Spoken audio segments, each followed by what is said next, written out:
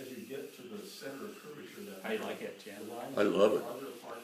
You making a movie? Yeah. Oh, thank you. I'm using a very shallow W right now, rather than just center over center, because the little shallow W is going to blend it at the same time. It'll spherize it. Right, Tom? Yeah, as a follow-up on this, this is the pitch lap that I poured for Dimitri last weekend.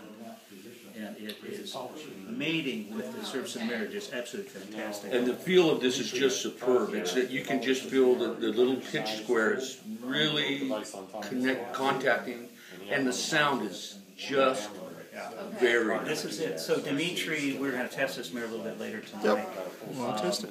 Thinks that the mirror drops off just a little bit towards the edge. So this Very, is very edge. Now what I'll do is an aerial lap that you would need. I'm going to use this for this vlog. Did you need to use his mirror when you made the form? Absolutely. You had to have his mirror. Yeah, we poured into a mold off of this mirror. So you want them to Isn't that beautiful? Yeah, you want usually. Now I'm doing a little bit more center over center, Tom. Yeah, I would just basically run center over center. Okay.